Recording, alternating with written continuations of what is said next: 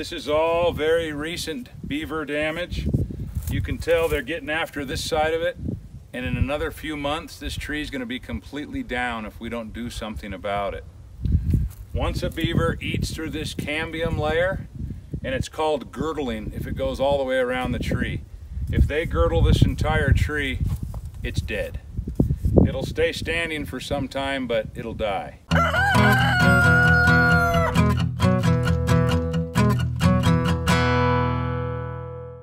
Look at this beautiful cottonwood tree. Not that long ago, it stood true and tall, provided shade. Probably a 20, 30-year-old tree right there that has recently been felled by beavers. That's what beavers do. However, if you live along a waterway, you have property near a creek, you're gonna have the potential for beavers to cause damage to your trees. By preventing the beavers from causing damage, you're not hurting the beavers in any way. There's plenty of forage out there for them. They've got willows, saplings, and an assortment of other food sources. But a tree like this being felled is a real shame to lose. So I'm going to show you a non-lethal way. It doesn't hurt the beavers at all. It'll protect your trees for years to come. So come with me and I'll show you how we're going to do it. Well, the tools for this project are pretty simple and straightforward. Just going to need a tape measure of some sort, something to cut wire with. In this case, here's a pair of fencing pliers, here's a pair of side cutters, and this fencing material we're using here is 3 feet wide, and the openings are 2 inches by 4 inches. It's also a good idea to have a pair of gloves with this project. So this is a 5-foot tape measure, real simple. It's a lot easier to deal with than that big 30-foot metal one. I'm just going to attach the end of it right here. This little stick, I've put a split in it, and I've measured around 5 feet to this point that's chewed off, and I'll come around this way, and there's another 18 inches. We'll just round it to 20. For a total of 80 inches is the circumference of this tree. We don't want to cut the wire to that length because it'll be too tight. So we're going to add about 20 inches for a total of 100 inches. The reason we do that is to allow some space all the way around our tree for future growth. Otherwise, your tree is going to grow and press into that wire, and we don't want that. So we've rolled this wire out. I find if you roll it out the other way, it always wants to curl up and hit you in the face. So we've rolled it out, flattened it down a little bit, and here's our 100 inches right here. So we're going to just cut right through this section of the wire.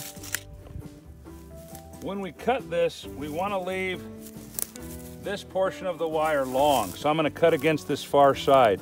And this gives us something to wrap back around when we connect it with that other side.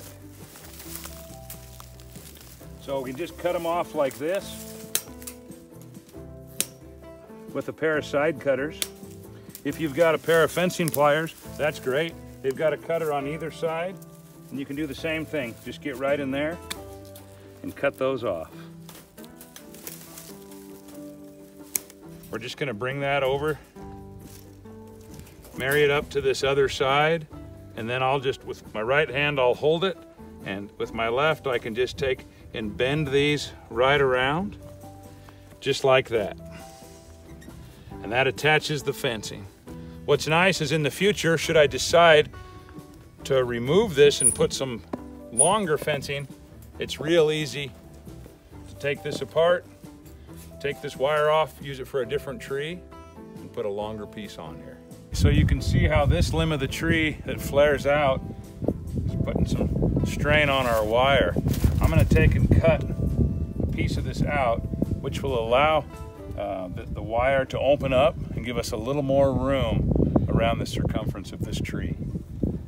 So we'll just cut this off right around here.